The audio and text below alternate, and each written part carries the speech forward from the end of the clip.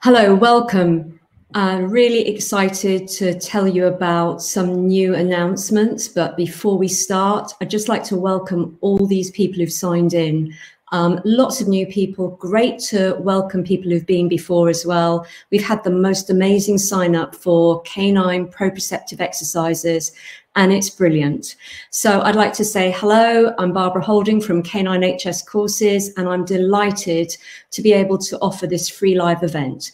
But it's even more exciting because I've got some great tech that I'm going to be sharing with you in a moment, so you can actually follow the page and have access to the page for as long as you wish in a moment.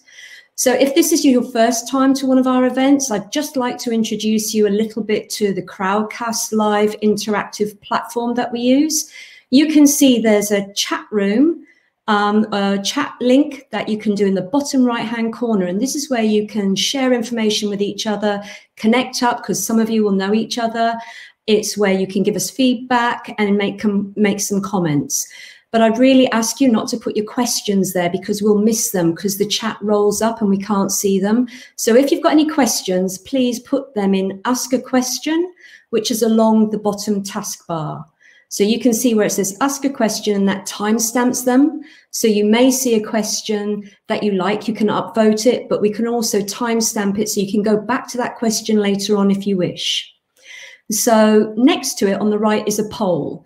So the poll is just, again, giving you some information, and it helps us understand what you want. So we have built the resource today because you asked for it. So we're very interactive and we really listen to you. So I'm so excited to share the link. The other thing I'd like to say is a huge thank you to Sarah. So Sarah is running the chat. I'm all home alone with all the tech in front of me and I don't see the screen you see. So it's so helpful if you can let me know you can hear me and see me and if the links are working. So I'm just going to pull up a link. So thank you, Sarah. Sarah's in wet Cambridgeshire. I'm in wet Norfolk. And so we're counties apart, but we're working together. So underneath the screen, you should now see a green button which says Canine HS, Canine Proprioceptive Exercise link. If you click on that, you should go to the page that I'm now going to present. So if you can let me know, I know it's a little bit glitchy today's Crowdcast. We're a little bit behind, so there's a delay. But if you can let me know if you can get the link and the link's working fine, you can access and follow on that page, or you can use that link to go to that page whenever you want. So let's start. So we'd really like to, Sarah and I would really like to welcome you to this new style of online CPD. And what we've done is we've actually designed this bite-sized clinical technique to the feedback that we've had on our other bite-sized canine anatomy series that we've been delivering. So you can follow this page by clicking on the green link under the screen and it takes you to this page. It's a public page, you can have access. And on this page are live links, videos, illustrations, and it's to give you a real understanding of what we believe about sharing and collaborating with you to spread information out there when, for therapists who are all about the dog. So you can bookmark. If you click on bookmark and you're not sure how to do it, that will take you somewhere. So you can bookmark this link because the biggest question I get asked after the last bite-sized canine anatomy on cranial tibial muscle was, where's the link? The link was there. And if you don't bookmark it, it's really hard to find. But we'll make sure on the replay that we put the link on the YouTube page. And you can also have the link on our resources page as well. So just moving the page up.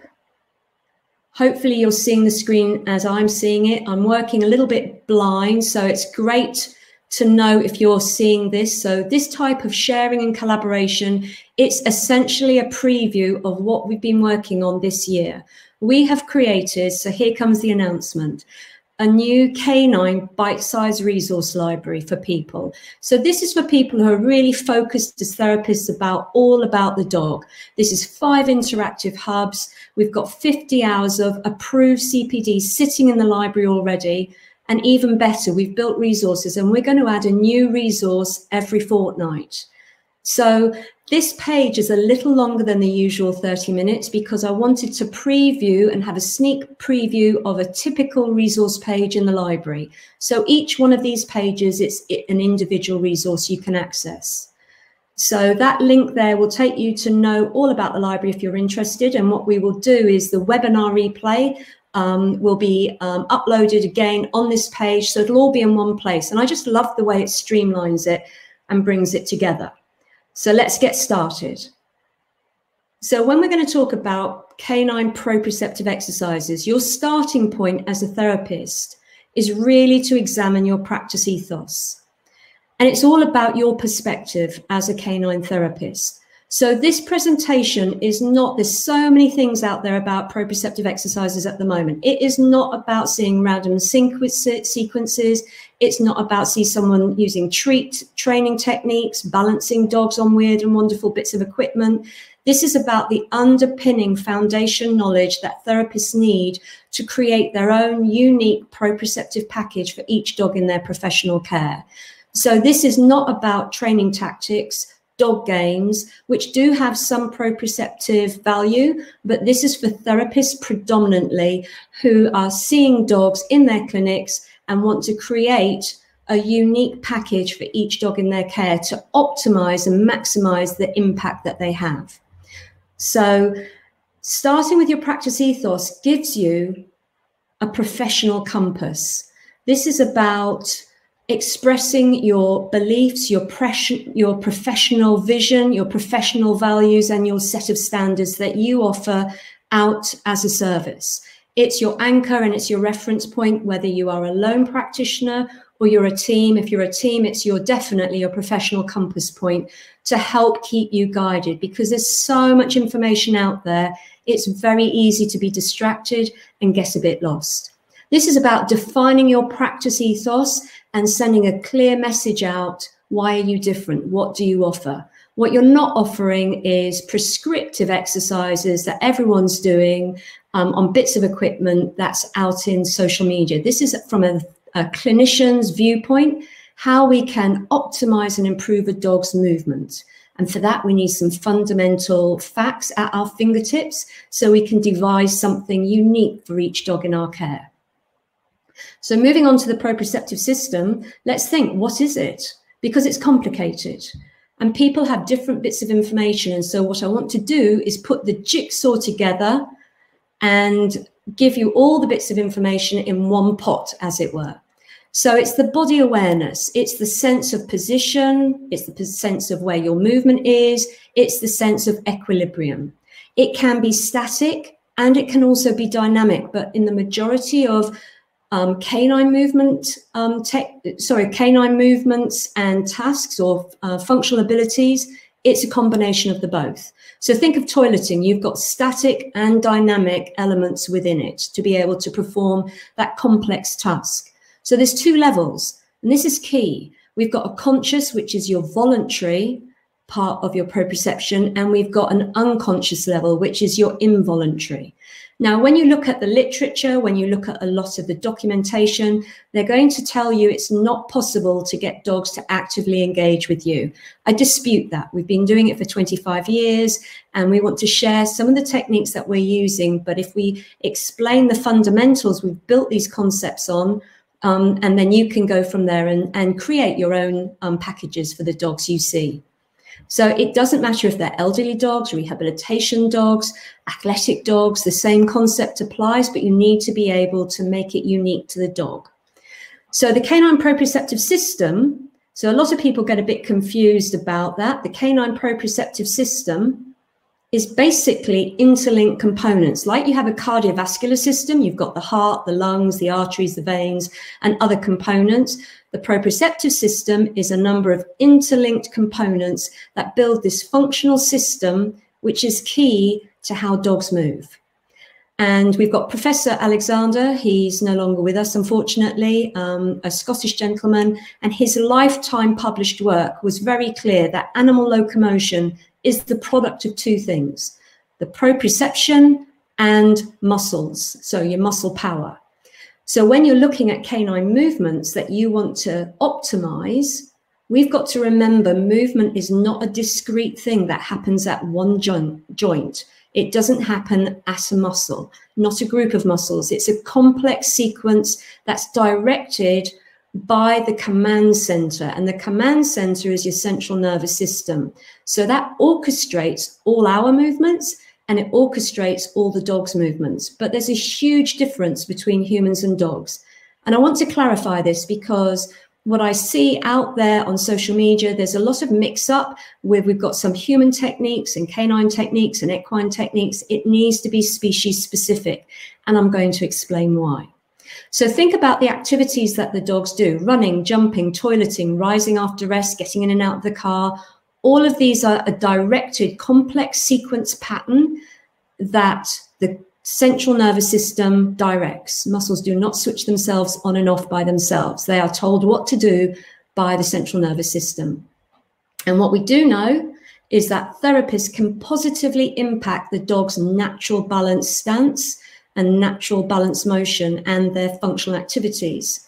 And we do this by selecting and utilizing a range of proprioceptive enriched techniques, and they need to be relevant to the canine biomechanical design. So what works for one species will not work as well for another species because they've got different biomechanical designs. So the proprioceptive system links directly with the dog's biomechanical design as well. And this will lead to improved and more efficient motor patterns, and this will then improve the dog's lives and improve their owners' lives. So my first clinical tip, so I do like to put some clinical tips in there for you to have a think about. There are so many different techniques out there. There's lots on social media. You'll see lots of other people using them. I want you to really carefully explore and examine why you would do that to the dog. Okay, so really look at the why of your choice. Because there's so many different techniques, they're all going to have different value proprioceptively. So for a small amount of time you see the dog within the week, you want to optimize the value of your proprioceptive interaction with the dog to improve their movement. And the key is always relate it directly to the canine behavior that you see in your clinic and to scientific facts. Don't do it just because somebody else tells you it's a good thing to do or that you've seen someone else doing it. Really look and explore. So we don't want well-intentioned techniques that aren't going to help the dog being used in therapy.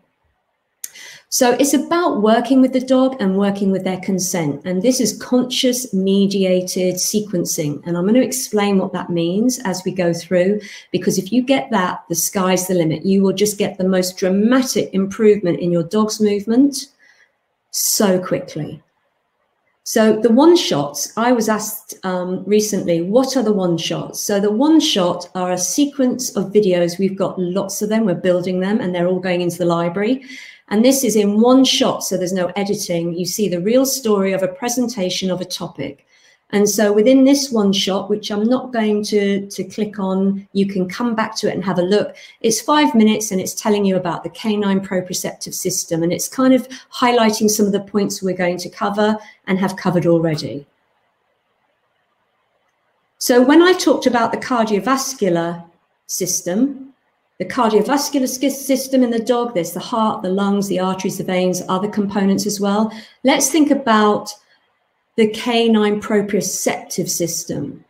So we're going to look at the different components. The first component to think about as a therapist is the proprioceptors themselves. And what they are, they're receptors that pick up, like satellite dishes, pick up information, and they throw that information towards the central nervous system. So think of them relaying that sensory information along information tracks that go to the central nervous system. And they are located in so many different areas. So knowing the location of them is hugely advantageous to you. And there's also so many different kinds of sensory receptors and proprioceptors. So understanding how to trigger them off, because we can hotwire this system as therapists, it's awesome. So understanding where they are. Now, if you want that extra information about what are the proprioceptors, where are they located, how can we trigger them off, that's all going to go in the library with this presentation. So we add more into our library resources, but this is an outline for you today. So the clinical tip is really here, therapists who have an advanced knowledge of the type and location of these receptors, these proprioceptors, these mechanoreceptors. They can target and positively influence the information quality. So therefore, we can activate the proprioceptive system. And this in turn is going to improve the dog's movement. So a key thing for you to understand is that proprioceptive system in the dog, which is a hugely automated mammal, is not on all the time. It's on standby. Whereas in humans, it's on for a huge amount of the time. Whereas in dogs, it's on when you switch it on, when you bring it from standby on to being present. So this is about engaging with the dogs in a calm, focused way, because we want their behaviors to actively, consciously mediate and work with the therapist. So clinical tip, really big one here, really think about it. So those proprioceptors transport the information, the incoming information along the afferent pathways. And these are the incoming information, and there's hundreds of thousands of pathways coming into the central nervous system, lots more than the efferent pathways, which are the ones that go from the computer to the muscles or the end organ and tell it what to do, all in a split second. So it's absolutely amazing. So your central nervous system, I want you to think of that as your main laptop. So your main laptop that has a lot of information coming into it, and you may go on shopping on a site, maybe to get some dog leads, some dog harnesses, some Y-shaped harnesses, because you're going to use them as a therapy tool, not as a tool to control dogs' movement, but as a tool to relay information to their proprioceptive system. So you're using something familiar in a very different way. So the central nervous system, the laptop, is beyond just a laptop in the dog. They've also got a huge number of mini computers, and these are your CPGs. And CPGs, they're either central patterning generators, or you may know them as central processing generators, depending when you learned about them. These are like little biological neural computers, like your phone related to your device, to your laptop. And in the dogs, they have a huge number in their thoracic and lumbar spine, whereas in humans, we only have a few. So this is already telling you the design features, neuroanatomy-wise, of the dog is very different to the human. They use different pathways, which we're going to discuss next, which is really important when you're thinking about what proprioceptive exercise you're going to use. We don't want to be using training tactics, dog games. We don't want to be using things that are learned behaviors, because that's the type of movement humans use. Dogs don't use that predominantly. They use rhythmic motor patterns like swimming and walking and trotting. And in the dog, these are generated by the CPGs, not so in humans. So the efferent pathways are the information from the computer, the central nervous system, so your main laptop linked to your mini computers. And these are going to take the signals from the central nervous system to the end organ. Now, what's really interesting is that huge amount of incoming information up the afferent pathways. The majority of that in the dog is stored. It's stored in the memory banks. A very small amount is processed, analyzed, and actually actioned. That's really, really significant for the choices that you're going to make.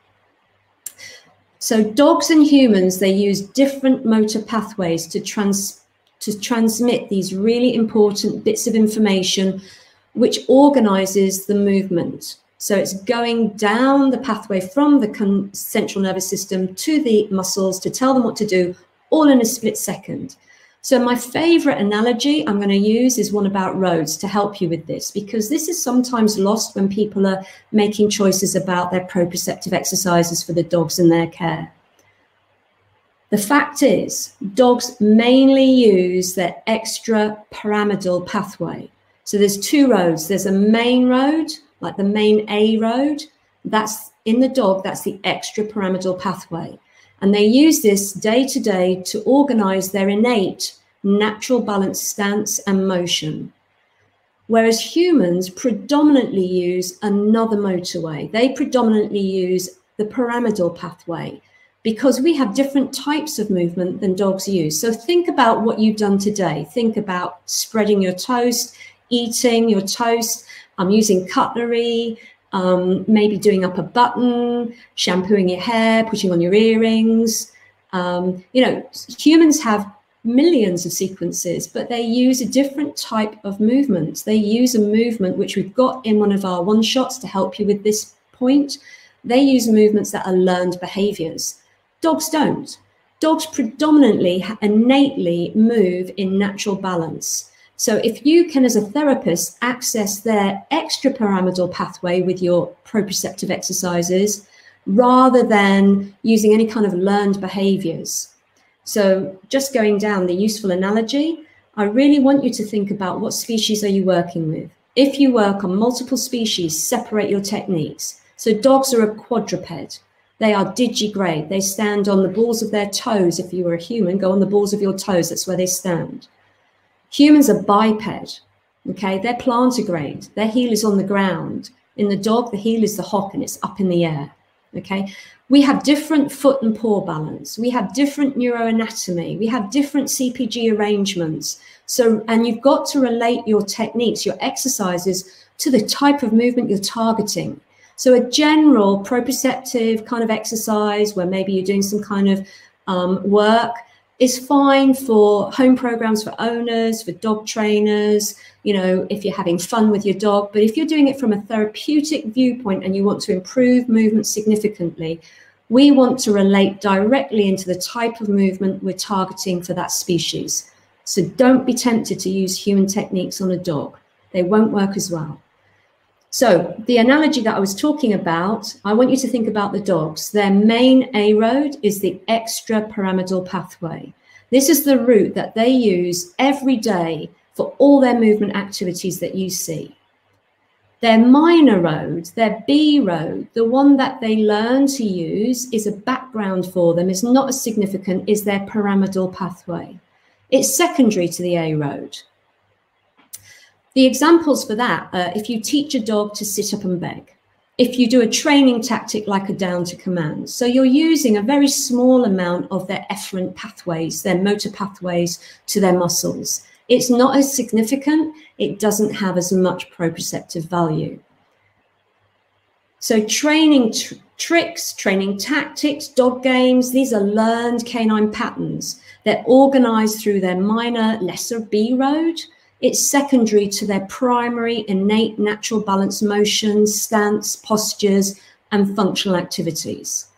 It's a key fact. So really focus on your exercises. Why are you choosing this exercise to do it? Make sure it fits the biomechanical design of the dog. Make sure it fits the proprioceptive system of the dog, and make sure you're working with the dog, acknowledging their behaviors in your clinic, building a professional bond of calm focus so that they can actively, consciously mediate and follow your direction. These are hugely proprioceptively enriched techniques to use. So in humans, it's completely different because we use different types of movement. So the human main A road is the pyramidal pathway, whereas the dog, that's the minor pathway. And we use this for millions of our sequences all the time. So their minor road, so our minor road in humans is the extrapyramidal pathway, and that's for stuff we don't have to think about. So don't use a human technique on a dog. You won't get the best results. So these physiological facts are going to influence the proprioceptive system and the choices you make of the exercises you're going to engage with. So you require specific canine techniques. So this is a mind map, and you can pore over this and have a look at it. I'd like to thank Bernadette Kirby. She's in the audience this evening. I really appreciate Bernadette. She trained at Canine HS and she completed her level 5 advanced canine hydrotherapy. And this is something she produced as part of that. It's an excellent mind map. So some of this information might be quite tricky for some people when it's scripted. So you could create your own mind map. And, you know, or a spider diagram to get this information into your brain so you can access it clearly when you're choosing the kind of proprioceptive exercise you're going to do with the dog from a therapist's viewpoint. So the key point here is dogs' innate movement sequences are not learned behaviors. They predominantly have an innate movement pattern they are programmed with, and they're automated from a spinal level from those CPGs. So they don't have to play the violin, learn to dress, use cutlery, drive, you know, learn to write. So make sure you're targeting the type of movement you wish to rehabilitate. And I can say this as a human physiotherapist of 40 years and as a canine physiotherapist and advanced hydrotherapist of 25 years. Please keep it separate to get the best results. And it really comes back to your practice ethos. What are you about? So again, when you're looking at the proprioceptors that you're targeting, our practice ethos at Canine HS, I'm really happy to share with you. We work with the dog. We have their conscious consent. We don't do techniques to a dog, and we would never opt to use a painful treatment technique like putting something underneath the paw so they don't load it or hobbling a dog. We work with the dog actively using proprioceptive enriched movement techniques, and we get the most profound results within the session. And this is what we want to share with you. And I know loads of you are doing it out there, but it's just to realize, be brave, be bold, figure out the why, don't be influenced by social media if you know innately that's not really how you practice. Doing movement shaping or motivated treatments off wobble boards, wobble cushions, hedgehogs are really secondary to working with the dog with these small, consciously mediated movements that are rhythmical and slow and basically hook into the CPGs. So this one-shot video, it's about 3 minutes long and it's about the different types of canine movements. So I thought that might be useful for you to really think about what are you targeting as a therapist. So my next clinical tip is ensure you've established the type of movement pattern that you wish to rehabilitate or improve. So using canine movement enrichment techniques achieves the best results for the dogs in your professional care because you're targeting the appropriate part of their proprioceptive system and efferent motor pathways, and you're going to work within their canine biomechanical design. And we're going to talk about that now. So canine biomechanics, most exciting topic ever. Dogs are a quadruped. They have 4 legs for 2 reasons. It's to support the dog against the force of gravity. So we're key about really facilitating our anti-gravity muscle sequences. The focus is always going to be on your extensor patterns, not your flexor patterns. They've also got 4 legs to provide acceleration. Now, the dog is designed biomechanically and through its anatomy, through the synovial joint placement, to move forward in the sagittal plane. So when dogs come running, they come running towards you. They don't run backwards. So moving backwards is proprioceptively enriched, yes, but it works outside the canine biomechanical design. And this is such an important point. The facts are, if you work outside the biomechanical design of a model, of any model, you are going to challenge and put excessive forces through structures. We are seeing more and more caudal cruciate ligament issues, and we are seeing more and more dogs walk backwards. So let's really focus on making our techniques that we choose work with the dog. The dog can maneuver backwards, but when it comes running or chases, it goes forwards. So work within that structure. And so then our forelimbs and our hind limbs, even though they're 4 legs, have different functions. So the hind limbs are about generating the power. They've got the most amazing coupling at the sacroiliac joint where the pelvic limb or the hind limb attaches to the spine. And this is where they can then transmit the power from the muscles up through the pelvic limbs, forward through the spine and move the dog forward. So the forelimbs are predominantly about shock absorbing and braking because they are not attached with a strong coupling. So you really need to know about the sacroiliac joint with the hip joint and understanding how the coupling there on the hind limbs works to get the power forwards, because we need muscle power and we need to target the muscle power groups, not just any muscles. And so the forelimbs are attached through this huge thoracic sling of muscle, which is the most awesome design for shock absorbing and braking predominantly. Pulling is a weaker action than pushing. So there is some pulling action in there, but when it's out of balance, when they're moving out of balance because of injury or a design fault, poor conformation, or some kind of underlying condition, or they're just a very highly motivated dog and they pull on their leads, we need the dogs to move in their natural balance motion. And that's what therapists are all about. So the natural balance stance is going to be 60% through the forelimbs, 40% through the hindquarters. Obviously, this is going to change the moment the head moves. This is a natural balance stance and in the gait pattern. and it's going to definitely alter with the dog's biomechanical design it's got, and with the behaviors in your clinic. And it's going to alter with what you ask it to do. So moving a dog in natural balance motion is not about having a motivated sequence driven from the mouth, driven from the nose, feeding the dog. It's about the dog moving with your guidance in balance to get the optimum results. So therapists who choose to work within the canine biomechanical design constraints, this is about being safe. If you work outside the biomechanical design and ask the dog to do things it's not designed to do, you're putting excessive forces through particular structures. The dog is designed to move on 4 limbs. If you take 2 limbs out of the equation and ask them to move on the hind limbs and fix the 4 limbs, you're going to have problems. You're going to have problems within their lumbosacral junction because the dog has to accommodate to try and move like a biped, and it's not designed to do that. If you ask the dog to walk backwards and you train them to do that, you are working outside the biomechanical design. You are going to have a much higher incidence of injury. So this is where it comes back to your practice ethos. What are you all about? So we're about working with the dog, working within the biomechanical design. We don't want to put excessive forces through the structures, and working with them behaviorally as well in a positive, meaningful and calm way.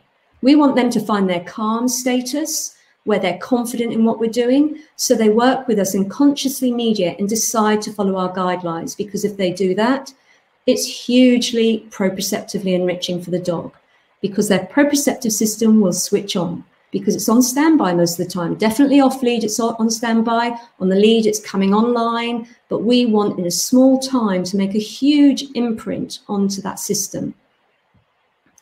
So when you've got abnormal loading due to underlying problems and conditions or an injury, pathology, this is going to result in pain or discomfort. So the dog is going to innately alter its efficient motor patterning, and it's going to have an inefficient loading patterning, this secondary patterning. And as therapists, we spend a lot of time, facilitating that normal, efficient motor pattern.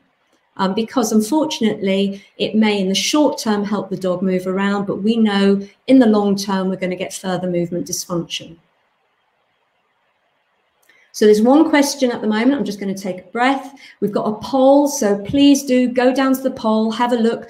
Are you wanting to know more about clinical treatment techniques? Are you wanting to know more about canine functional anatomy? So it's so important as therapists, we know when in that sequence of events that particular muscle comes online, because muscles don't work all the time for the whole sequence. So that's what we put in our bite-sized canine anatomy series, really helping you explore the muscles and have that deep understanding of their key actions and how they interlink and integrate with each other. So linking your biomechanics to your proprioception, we really want to remember that the command center for your canine movement sequences is the proprioceptive system. So let's know all about it. We need to activate it because it's on standby the majority of the time, because the dog is automated. So we want the dog to be focused in a calm manner, that calm status where they're listening to us, confidently following our direction. They actively engage and they're responding to the therapist's movement guidance. This is not about training a dog to heel using hand signals, using verbal signals. This is about working with the dog using your innate body posturing and facial posturing and tensioning techniques with the dog, using their communication system with them. So we always need to set the dog up behaviorally to achieve. So there's some misinformation out there. People are challenging the proprioceptive system. What they're doing is over-challenging the dog. If you over-challenge the dog, the behaviors will change from that calm, focused, listening to you status into fooling around, messing around, being evasive, being over-enthusiastic, freezing, going to flight, fright, just being stoic, going to shut down. We don't want the dog's behaviors to move into that place. We want them to be calm and focused with us. What happens is this will change their muscle tone. This will change their active conscious mediation. This will lower the value of the proprioceptive exercise you're using massively. So we want to give them choices. We want to set our dog up to achieve. We want to challenge the proprioceptive system, but we never want to over-challenge the dog. Okay, so it isn't about building complex obstacle courses or mountains of wobble boards or cushions. There is a reason we have not used a peanut, wobble cushion, wobble board, hedgehog. So we've never used a surfboard. We've never used any of those things because they're so secondary in proprioceptive value, and the dogs don't enjoy that experience across the board. So you've got to think about the breed biology as well. Looking at a course, and they've got an amazingly trained dog that's doing all these amazing twisty turning movements through legs and under your legs. They are training tactics, and I'm talking from a therapist viewpoint. We don't use those. So canine behavior and movement, they're totally interlinked. They cannot be separated. And normal motion for one breed is abnormal for another. So think of a Shih Tzu or a Lhasa Apso moving, or a Basset Hound, they have a lovely rolling gait, is absolutely normal for that breed. But for another breed, that would be an abnormal movement. So we have huge conformational differences. In fact, we've got more differences in head shape in the dog than any other mammal on the planet. It's just phenomenal. So of course, we need a whole range of proprioceptive exercises we can select and choose, and it has to map in to the breed biology and the breed personality and temperament of that individual dog. So one German Shepherd is not going to be the same as another German Shepherd. So this is where we've got to understand the breed biology and the conformation challenges for that dog and how to work with them in their own innate balance for that breed. So layered into, it's very complex. This is the jigsaw, and we're putting the jigsaw pieces together, layering into that complex situation. We need to have a sound knowledge and understanding of canine behaviors in the therapeutic setting. I am not a behavioralist looking at behavior at home or in the park, but within the clinical context, I need to understand the signaling of the dog and how to communicate using the dog's communication system, not human, through training tactics or through signs, signals. We need to use our own body posturing and our own facial expressions and use rhythmical, engaged techniques that hook into the CPGs of the dog. And clinic enrichment techniques, these are transformational. They're easy to introduce, they're easy to share with your owner. And if you understand these, you can redesign your layout of your setting, whether it's visiting a home visit or whether it's within a clinical setting, to seriously improve the dog's movement before you've even put your hands on the dog. So we've got to think about significant variation in breed biology. We've got to think about our treatment selection is going to be influenced by each individual dog, and it's going to alter from session to session.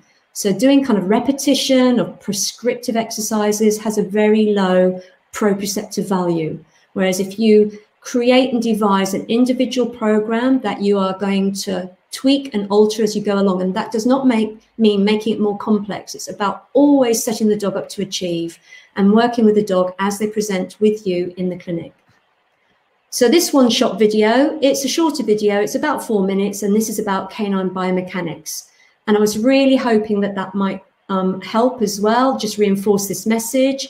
So let's look at the exercises. This is what it's all about. So why do we have to use them? Well, if you want to improve movement, whether it's an elderly dog losing their back end, whether it's rehabilitating a case that's a neurological case or an orthopedic case, whether it's improving movement performance in an athletic dog or a working dog, by using these canine proprioceptive exercises on land and in water, so as a land-based therapist or a water-based therapist, a hydrotherapist, veterinary physiotherapist working in both, you know, using them as part of your movement techniques will lead to improved quality of life for the dog in your care. Whatever their age, whatever their breed, sex, coat, you know, underlying health issues, injuries, or fitness challenge. But it's understanding which ones to use, because well-intentioned general proprioceptive exercises, you know, need to be safe. We must make sure they fit the dog that we are working with. And we do that by doing our individual assessment of the dog, and from that information, setting our SMART goals, our SMART goal setting, which we'll talk about in a moment. So which exercise is best? Canine movement enrichment techniques concentrate on accessing that main A road in the dog. They have a hugely, highly valuable proprioceptive credit for the dog. Think of it that way. So that natural balance motion and functional activities, it's their everyday movement they use day in, day out, most of the day.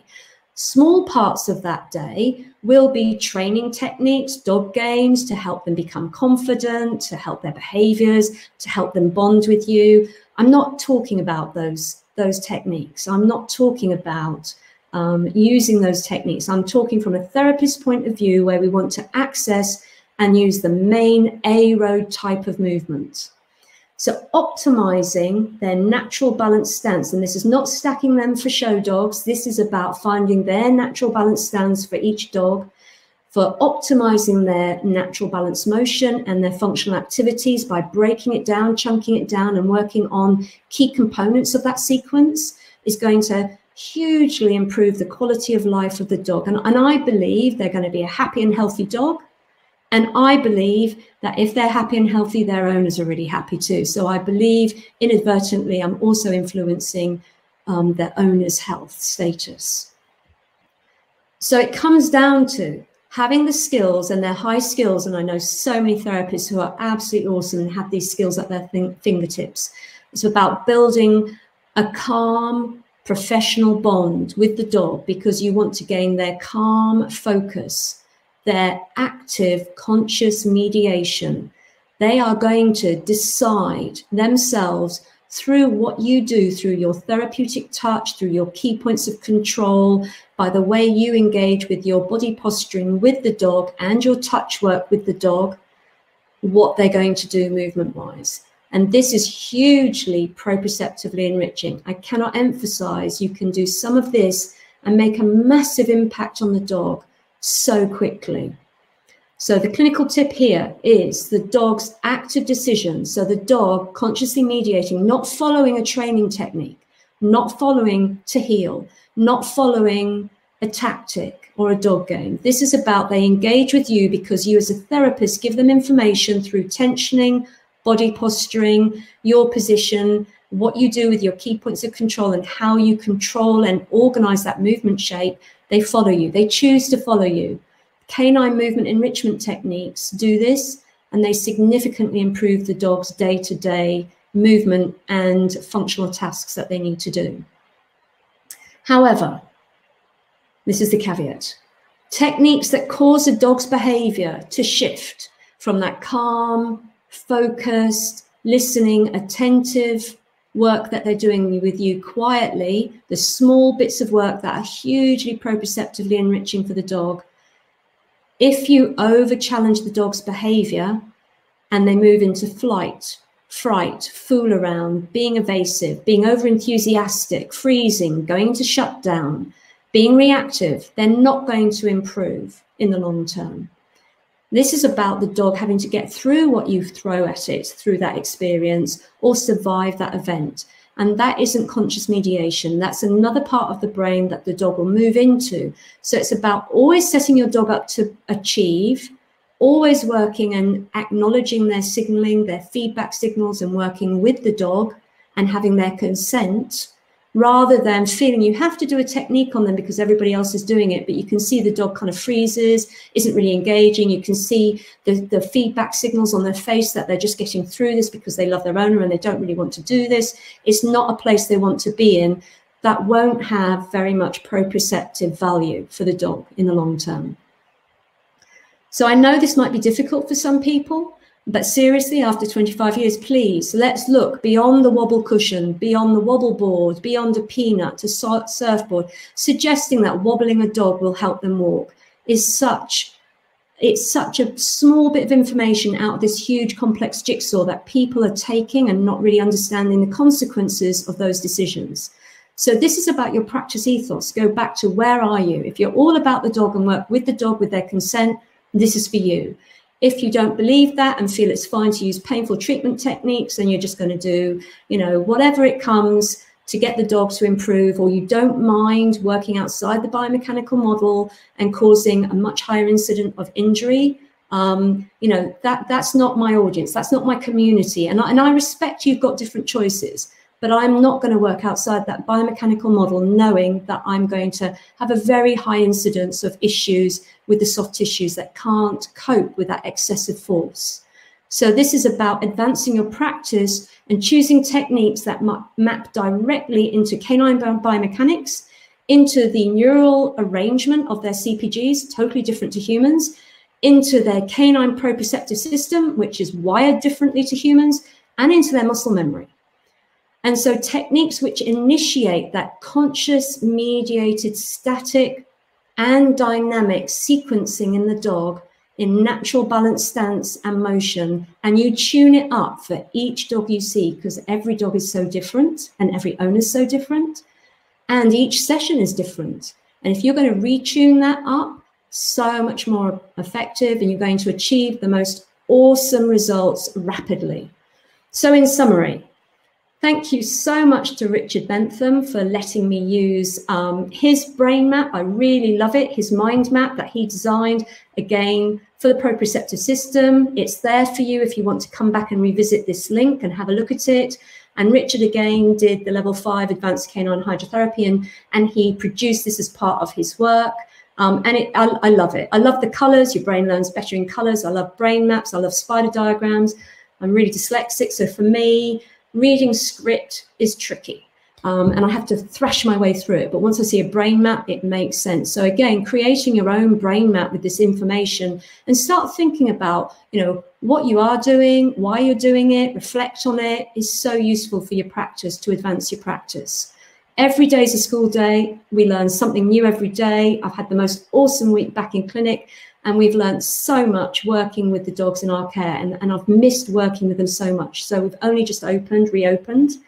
So let's get back to proprioceptive active movements and therapy.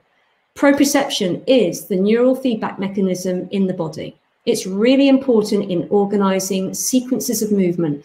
It's really important for efficient coordination and balance in the dog. It's also incredibly useful to use proactively to prevent injuries or to minimize injuries, which is really important in the athletic dog and the working dog.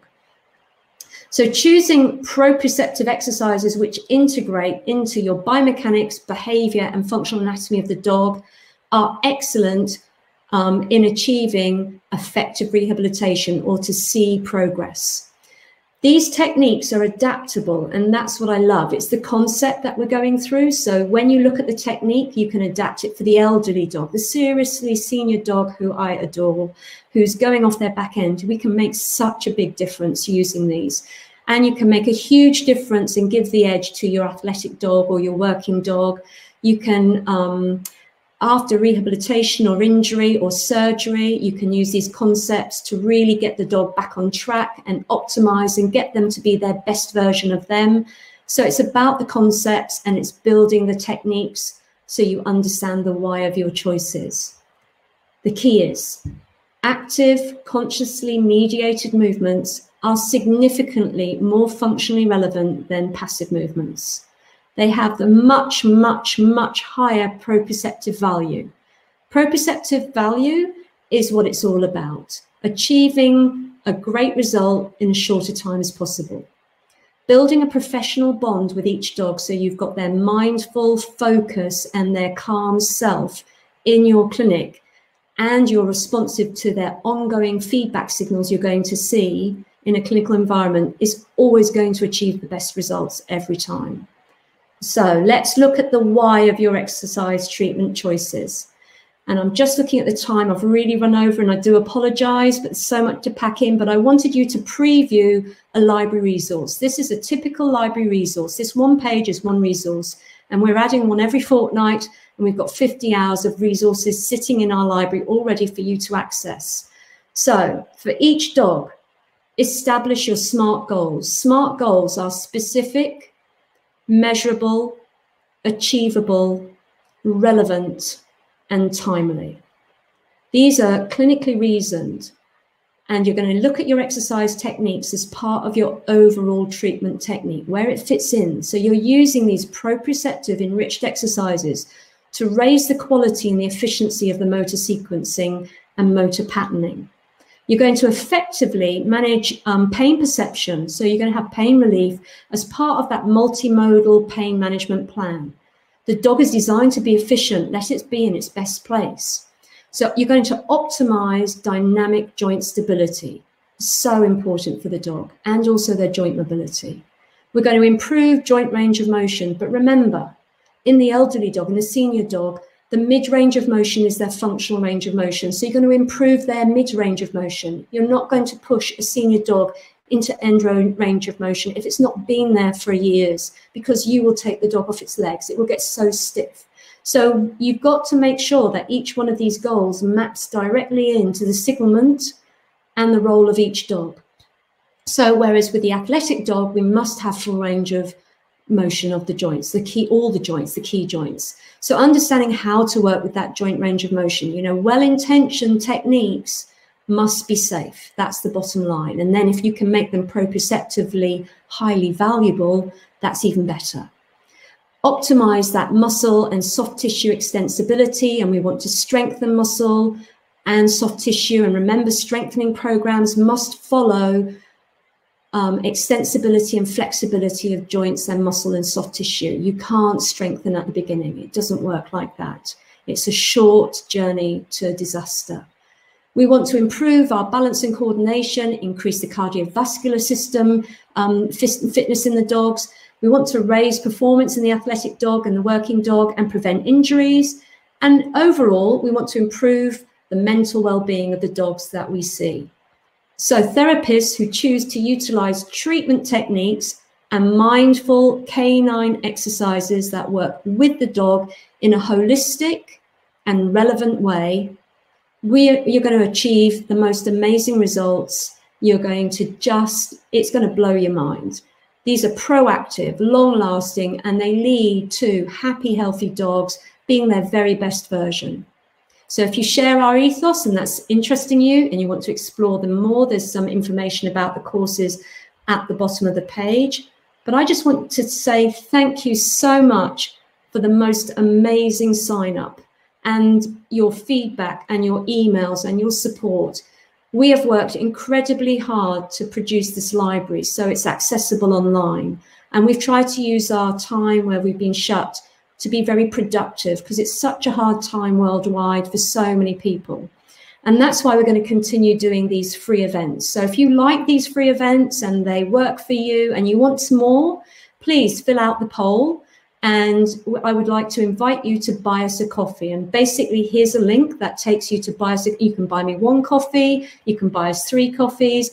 It's £3 or £5. We use our coffee money to produce the next free resource. They take 3 to 5 days to produce with all the videoing. So your coffee money really counts for the dogs, and we want to keep doing this, but it's a balance of what we can fit in.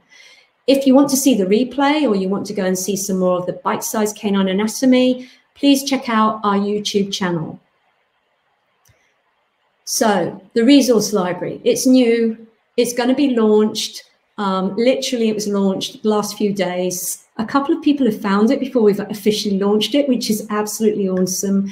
It's packed full of approved CPD resources like this one. So this is one page you can always have access to. So it's a free resource. It sits out in the public. You've got the link. You can come back to it. These pages are awesome because they're like Harry Potter pages. So we add to them. We can change things. They're a live page. So much better than PDFs and, PowerPoints. It's interactive. We've got live links on the page and we can add to them. So our next library event is our bite-sized canine anatomy. It's within the library, and we're going to look at the canine sacroiliac joint, and I've got so many one-shots to share with you on that. And that's on the 13th of September at 7 p.m. and you book your spot for the library events on the library notice board in the library space. And what we've basically done is we've put 5 integrated canine bite-sized resource hubs. It's all about the dog. You can easily access them from wherever you are worldwide.